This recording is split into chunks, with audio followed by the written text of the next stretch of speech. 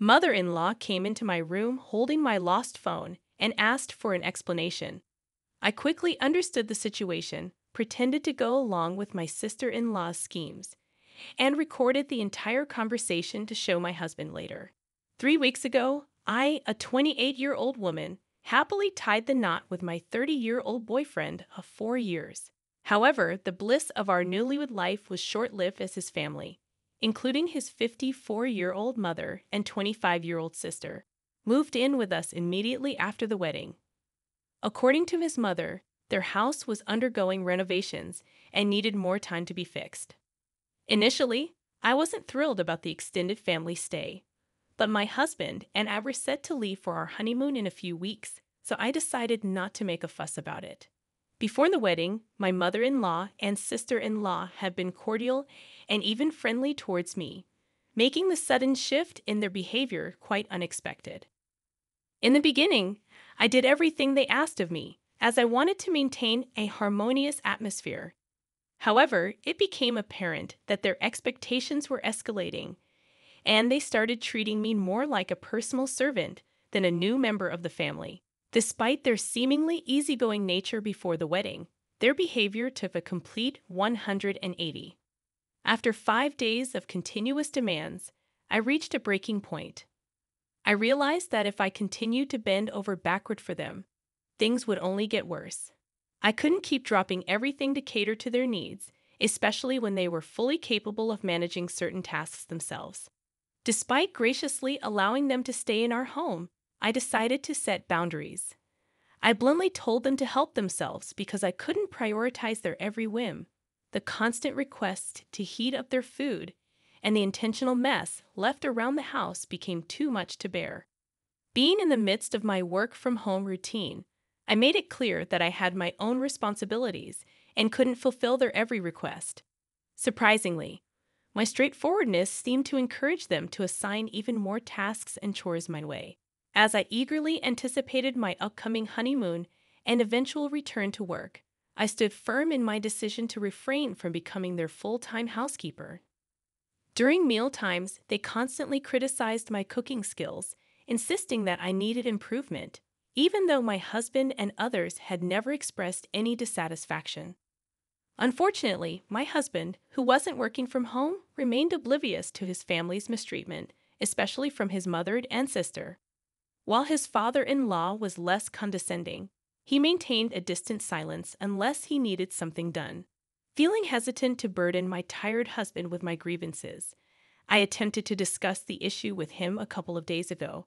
However, he seemed exhausted from work, and I didn't want to sour his close relationship with his family.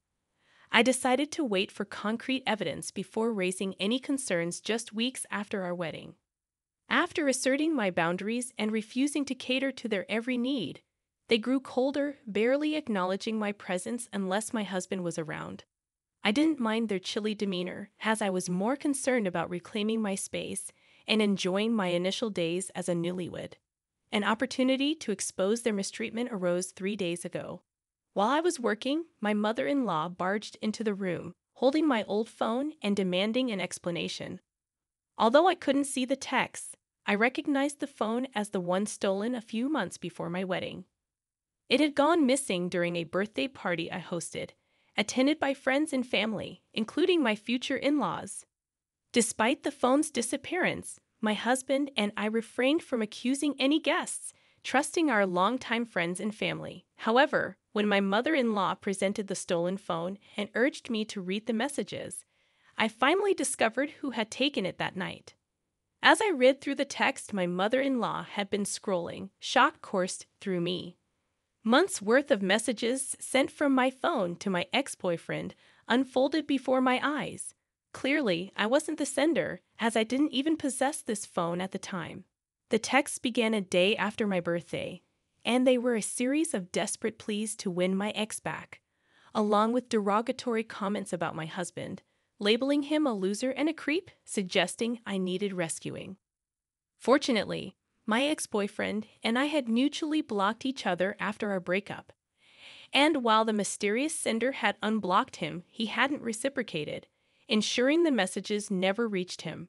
My sister-in-law entered the room, wearing a smug expression, and openly declared to my mother-in-law that she was convinced I had been attempting to reconcile with my ex even after my engagement. She insisted that they needed to inform my husband immediately to annul the marriage, understanding that this scheme was likely orchestrated by my sister-in-law, and perhaps my mother-in-law as well. I chose to maintain my composure instead of losing my temper. In a strategic move, I discreetly began recording the entire conversation using my laptop, positioning the screen so they couldn't see it. Remaining calm, I inquired about where my sister-in-law had found the phone. She claimed it was under the couch, a blatant lie since my husband and I had thoroughly searched for it on the day it went missing and found nothing there. Meanwhile, my mother-in-law continued to express her disappointment in her son's choice, labeling me a cheater, lazy, and in disrepair.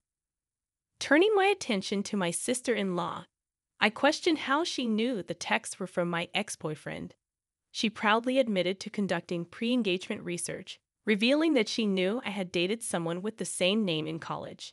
She had overheard a conversation at my party where I mentioned my past relationship and expressed how my husband had convinced me to give love another chance, breaking my vow to swear off relationships. I reminded her that the found phone didn't belong to her, and she had no right to invade my privacy. The situation escalated as my mother-in-law and sister-in-law encroached further into my personal space. As they continued their criticism, threatening to ensure the demise of my marriage, my mother-in-law expressed her satisfaction in finding the damning texts. She believed these messages could convince her son to distance himself from someone like me, who, in her eyes, wasn't fit to be a wife. According to her, I couldn't cook, lacked respect for the family, and refused to attend to my in-laws. In response, I lost my composure and asserted that I did, in fact, respect family, but they didn't qualify as one. The room descended into name-calling and shouting. Eventually, I managed to push them out, locking myself in. Fortunately, my laptop had been recording the entire ordeal, a crucial piece of evidence for later. When my husband returned home, I heard my mother-in-law and sister-in-law complain to him about their findings. Despite my skepticism and nervousness, when he knocked on my door in a calm and quiet voice, I sensed he didn't believe their accusations. I played the recorded conversation for him, knowing that even his family was silently waiting outside, anxious about the outcome. He listened patiently and afterward, calmly asked whether I wanted to wait until the next morning to ask his family to leave or if I preferred them to leave that very night. His composed demeanor brought a smile to my face, realizing that despite being his own family, he had no reservations about removing them from our lives if they troubled me. I felt a bit silly for worrying about whether he would believe me over his family, knowing that truth was on my side.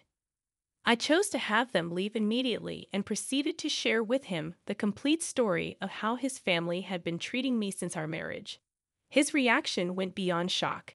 He was livid that his parents and sister had treated me as their personal maid and had the audacity to label me lazy, unfit, and disrespectful. Upon refusing to cater to their constant demands, my husband abruptly left the room, instructing me to wait inside while he confronted his family. Outside, a tumultuous storm of screams and arguments ensued. I could hear his mother and sister hurling all sorts of insults my way, while his father insisted that I needed to be cut out immediately for supposedly tearing their family apart. After what felt like an hour, the cacophony finally subsided, and I might have unintentionally drifted off to sleep. It was around midnight when I woke up to find my husband by my side. He informed me that they had all left and promised to explain everything the next morning, considering the fatigue we both felt. The following day, he revealed that even when his sister showed him the alleged texts I had sent to my ex, he knew it couldn't have been me. Not only did we know the phone had been missing for ages, but the texts didn't resemble my communication style. He also pointed out that my ex had cheated on me, a fact only known to my close friends and me, something his sister couldn't have known. This misstep on her part became apparent when she texted him, and everyone who knew me well understood that I would never reconcile with my ex, no matter the circumstances. My husband trusted me implicitly but wanted to understand the events of that day. Instead of confronting his family immediately, he decided to come talk to me first after seeing those texts. He, too, was taken aback by the sudden change in his family's behavior, just as I had been initially. They had been pleasant and civil in the beginning, only to transform inexplicably. After learning about how his family had treated me over the past few weeks, he couldn't contain his frustration and knew he had to distance himself from them. He had witnessed his father pressuring his mother to give up her career to become a full-time stay-at-home mom and feared they were attempting to force a similar lifestyle on me. While he didn't oppose the idea of me becoming a stay-at-home wife, he wanted it to be my choice, not influenced by his family. Expressing gratitude for my defiance, he apologized for any perceived lack of support and acknowledged that I should feel comfortable bringing such issues to him. We discussed our next steps, and he expressed a desire to go no contact with his family until they genuinely apologized to both of us. I was supportive of my husband's decision to go no contact with his family. It was his family, his choice on how to deal with them. I had already decided not to engage with them or attend any events they hosted unless they'd apologized. Maybe not even then. This morning, while discussing recent events with my mother and updating her on the past few weeks, I expected her to be pleased about my husband's decision. To my surprise, she argued that I was in the wrong. According to my mother, who had been occupied with a work emergency after my wedding, I should have been more manageable and accommodating. She asserted that, as a newly married woman, my work should come second, and my relationship with my family and in-laws should take precedence. She believed I needed to apologize to my in-laws for overreacting. This perspective shocked me, especially coming from my own mother, who had been a working woman in the past. I didn't find her stance fair or necessarily true. My sister-in-law had stolen my phone months ago, not recently, intending to use it against me at some point. My mother insisted that if I had been more respectful of my in-laws, my sister-in-law wouldn't have resorted to such actions. This skewed expectation of unquestioning compliance felt unjust to me, leading to a heated argument with my mother. Feeling upset and unable to burden my husband or discuss the matter with friends due to its personal nature, I turned here to seek opinions on whether I am in the wrong for encouraging my husband to go no contact with his family due to their mistreatment of me. Update. To clarify, my ex and I broke up almost 3 years before I met my husband. We started dating when I was 24, and my ex and I parted ways a day after our graduation ceremony when I discovered he had been cheating. There was no overlap between my ex and my husband, and by the time I met my husband, I had been single for almost 3 years. The teasing about my ex at the party was merely in jest and not an indication of lingering feelings. I have no emotions for my ex or any other man besides my husband. My sister-in-law figured out who my ex was by his full name saved in my old phone, enabling her to send those troubling texts. Regarding my mother, I did discuss the situation with my dad, as many of you suggested. He acknowledged that my mom's stance was unfair, but speculated that it might be rooted in her old-fashioned beliefs. While she chose to be a stay-at-home mom, it was her choice, not forced upon her by my dad. He promised to talk to her and try to change her mind, as this revelation came as a shock to both of us. Update 2. I appreciate everyone who took the time to respond to my post. Your insights made me realize that I need to communicate my feelings to my loved ones, especially my husband. I've always been fiercely independent, making it a challenge for me to open up without feeling like a burden. Following the advice from the comments and messages, I plan to speak to my husband about everything that's been bothering me. I'm even considering therapy to navigate the challenges, especially since my in-laws have been unbearable since my husband cut ties with them. Blocking them on social media hasn't stopped my sister-in-law from spreading negativity about me online, and it's causing a rift with my husband's relatives. I intend to address this with him before our upcoming honeymoon. Update 3. I spoke to my husband, and he informed me that he had blocked his family. He wasn't aware of his sister's online activities and hadn't read the messages from concerned relatives. He'd assured me that his family's opinions were irrelevant to him, and he had no intention of choosing them over me. He had grown tired of their attempts to intimidate me, and he valued our relationship above all. Knowing this, I no longer cared about his family's perceptions, and my husband's support meant everything. I also shared my mother's perspective, and he suggested that she might come around eventually. Even if she doesn't, I'm grateful for the unwavering support of my dad and husband. As we prepare for our honeymoon in 5 days, I feel ready to face whatever challenges come our way, returning to work refreshed, rejuvenated, and happily married. Thanks to everyone for the sweet messages and advice. Stay tuned for more relationship stories.